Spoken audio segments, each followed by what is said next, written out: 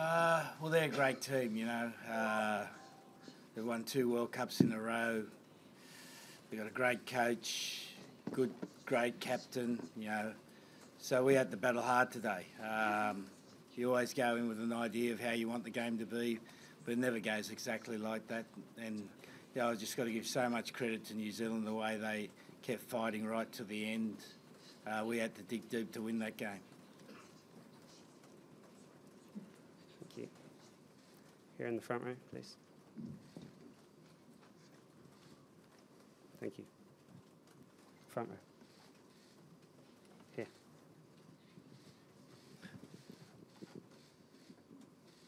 日本テレビの安村です。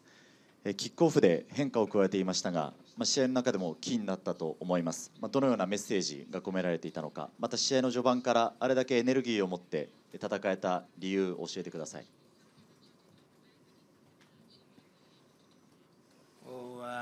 イングランドの意識ね、もうニュージーランドは God ね、so they got a rugby, so we had to take it to them. We wanted to take it to them. We wanted to show that we could take the game to them.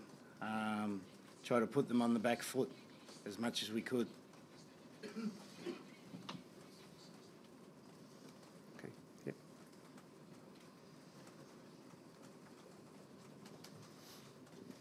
エディさんにおめでとうございます。日本にいる時からね、エディさんはビッグチームに勝つ時には相手がいつもと違うって思わせたいっていうふうに言ってましたけど、今日の試合はまさにそれができたっていうふうに考えていいですか？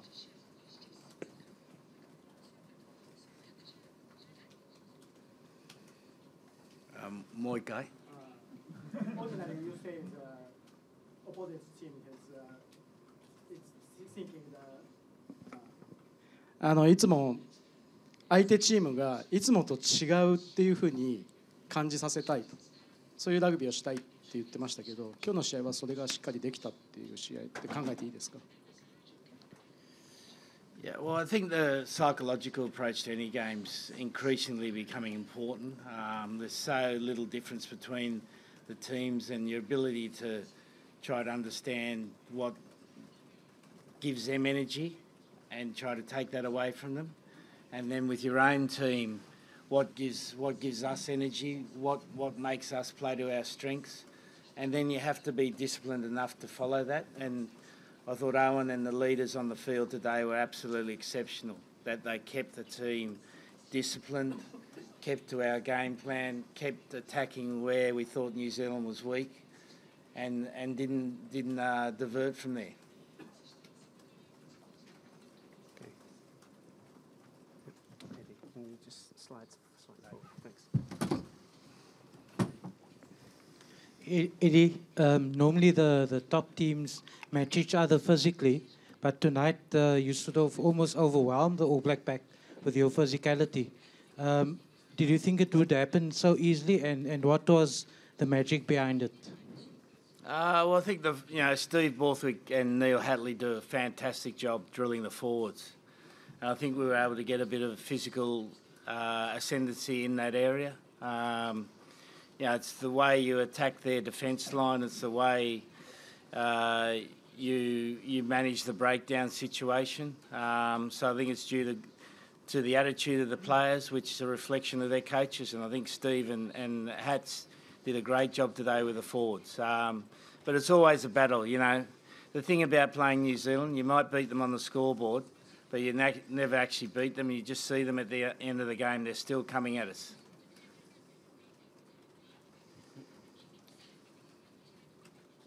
Thank you.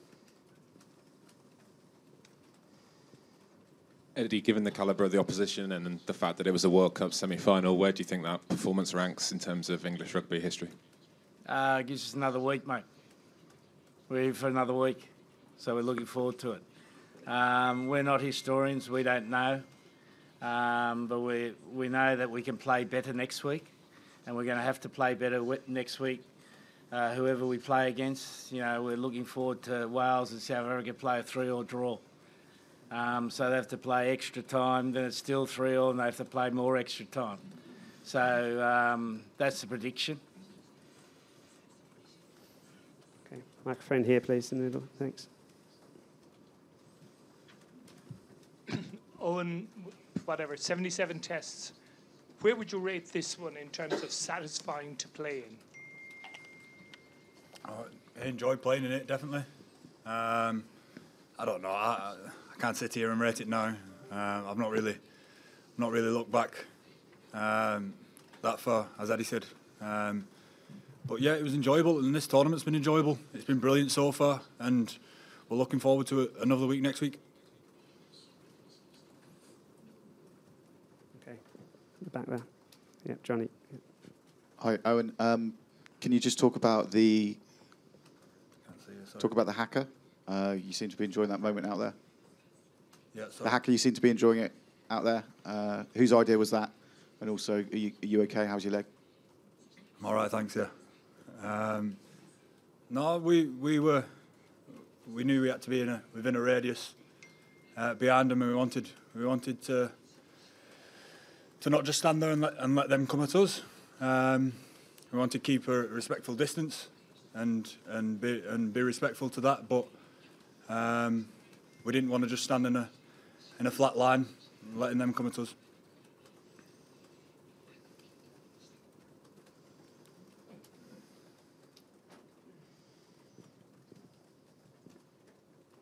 Eddie Jones, you talked about taking the energy away from the All Blacks. How do you do that? How did you actually do that? Because it hasn't been seen for a long time.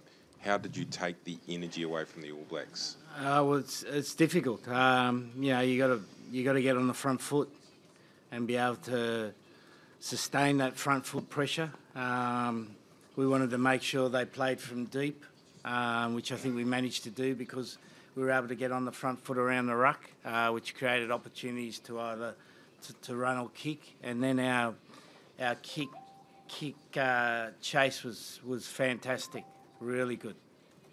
But psychologically, how do you take the energy away? Well, we've had 2.5 years to prepare for it, mate. You know, they had a week to prepare, so you know we've been unconsciously preparing a game for this game. So, you know, when you ingrain habits in your players, they're easier to sustain. And, you know, I think we saw some great habits from our players tonight.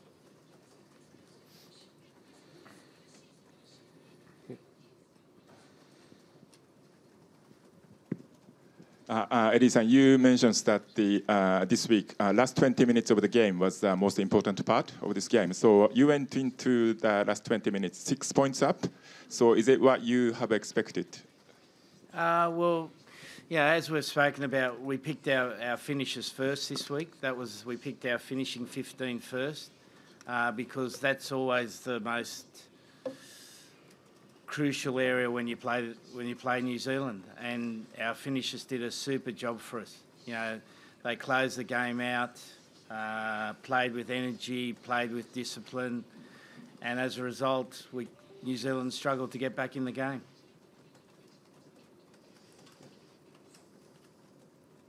You have a question there? No? Okay, here, thanks.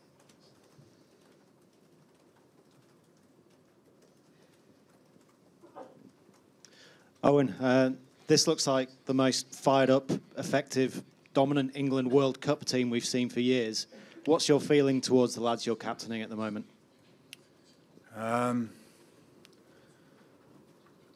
feeling's calm. The feeling's calm going into the game, building up into it. We feel in control of what we're doing. Obviously, that comes from our preparation, the work that we put in the week to make sure that you can feel like that, because you can't fake that when you're out there, especially in a big test match. So, if you see when they scored points today, we were the calmest we've been under the post after that, and it showed in our next actions. Thanks, Owen. Far side.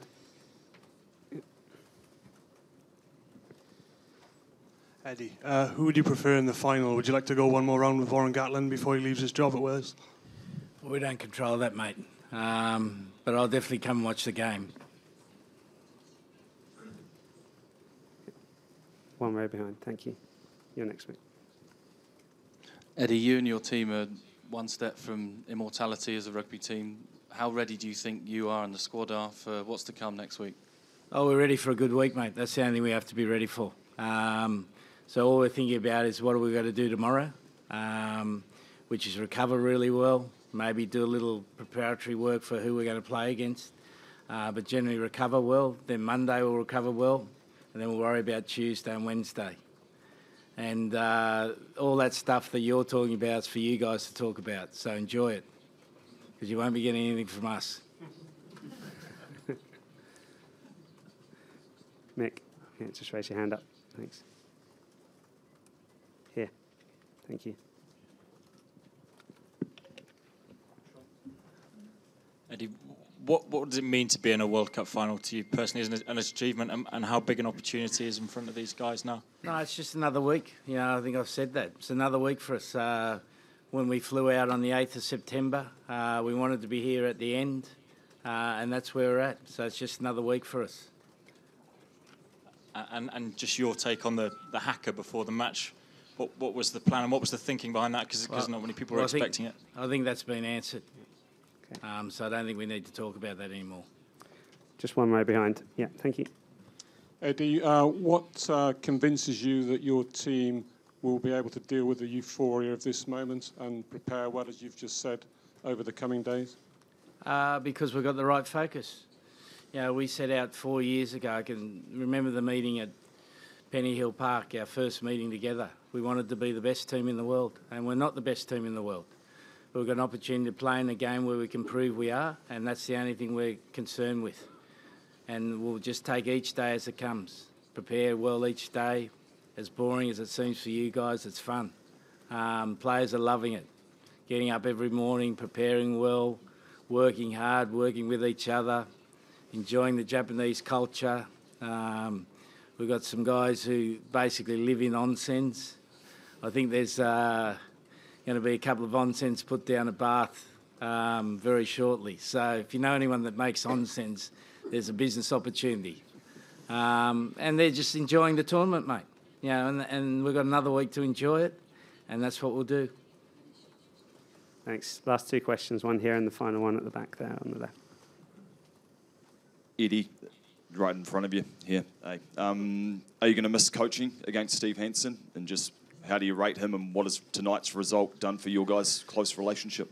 Well, I just saw him, and we're going to catch up and have a drink. So probably there's nothing changed the relationship. Look, he's a great coach. I think I first coached against him in '97 for the He was coaching the Crusaders, and I was coaching the Brumbies, and we've had some wins, we've had some losses. He's a great rugby man. You know, he'll go down as one of the greatest All Black coaches. I think he's always... The thing that's impressed me about him is that he always looks to see what's best for the game.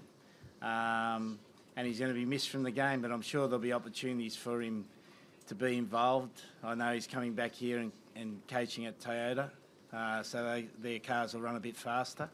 And I'm sure he's going to get involved in helping World Rugby. They're not a sponsor, are they? So I'm probably in trouble there. No, you know, he's a great rugby man. Great rugby man. Final question at the back there. Thanks. Owen, I thought you got a lot of momentum off your line-out launches in the first half. How much time did you take during the week trying to exploit Richie Mo'unga on second, third phase off those line-out launches? No, it weren't spent on time. Sorry, time weren't spent on trying to get to him. Time was spent trying to get our momentum, so getting our stuff right. And I think we managed to do that. Obviously, Manu's a massive weapon for us in that area, and we've got some brilliant ball carriers off the back of that run some good lines. We're just trying to play to space off the back of it. Okay, that's it, folks. Thank you and congratulations, England. Arigato gozaimasu.